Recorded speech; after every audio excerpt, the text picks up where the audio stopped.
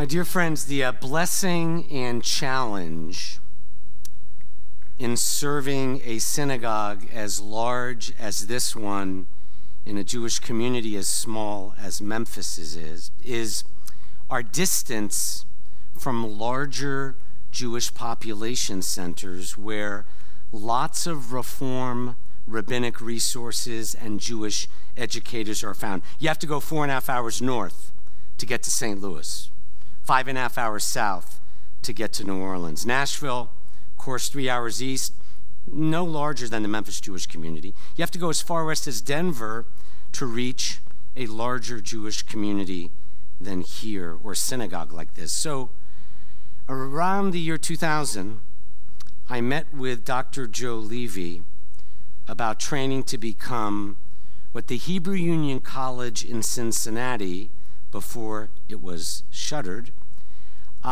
called para-rabbis for synagogues. The others in Dr. Joe Levy's cohort were also Reform lay leaders who believed in the future of synagogues, the heterogeneous communities they create, the attachments that are formed from generation to generation. I believed then and believe now, with all due respect to the importance of other Jewish institutions, that without synagogues strong, Judaism will suffer.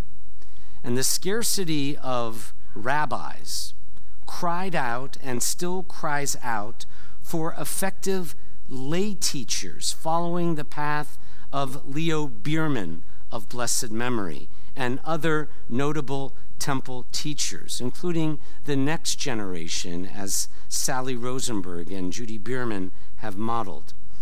But tonight, this child of Temple Israel, who became a respected pediatrician and allergist for all ages, was no stranger to Judaism or this temple after entering the world on January 9th, 1941. Look at whose bar mitzvah it was in 1954, at a time when Reform synagogues emphasized confirmation.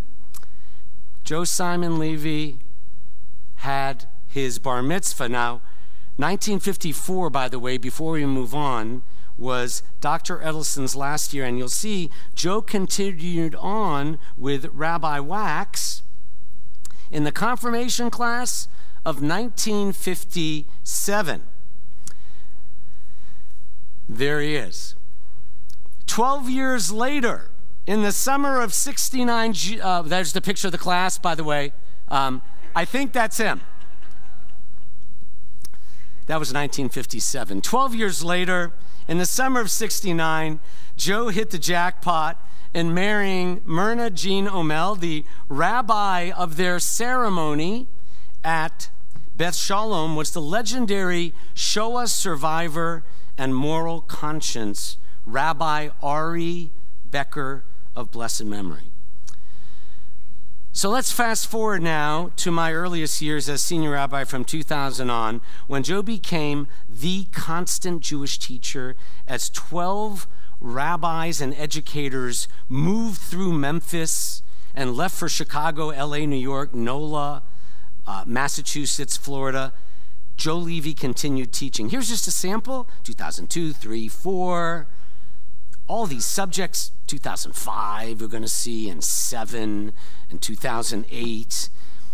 We'll get there. 2012. Every year.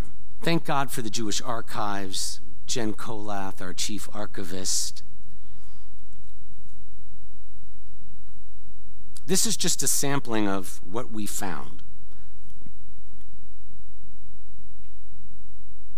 Remarkable. Throughout COVID, even as we get to 2015 and 16 and 17,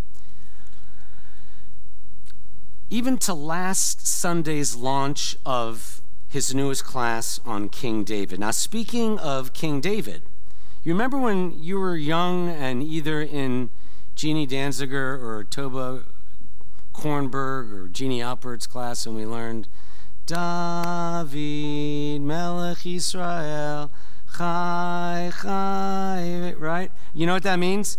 Long live King David, who is the ascribed writer of the book of Psalms, where it is written in Psalm 90, Yemei shnotenu vahem shivim shana, the span of our life is 70 years. Ve'im vigvurot shmonim shana, or if we're given strength, 80 years.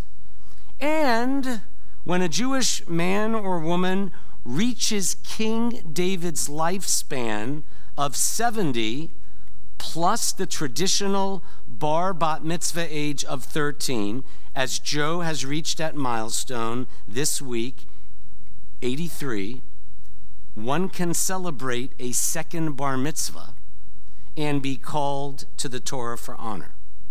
I planned this night with Joe not because he wanted this honor, but because he brings every member of Temple Israel and the Jewish community honor. That is why tonight's pre-neg reception was sponsored by the rabbis who thank you for all your teachings. We are not only your rabbis and teachers, we are also your students. The Levy family in the generations before Joe and his and Myrna's children and grandchildren in the front row make it a high honor to serve this congregation. And what better place than the Stanziger Chapel, facing the same ark and eternal light from the old temple building at Poplar, Montgomery, that Joe Simon Levy faced as a bar mitzvah and confirmant. I have asked Joe to chant Torah and share Torah on this anniversary of his and my own bar mitzvah. And as I told Joe during our rehearsal this week, I can only hope to be as vital and alive to celebrate my second bar mitzvah in 22 years as Joe is doing tonight. Please rise as we remove the scrolls from the ark.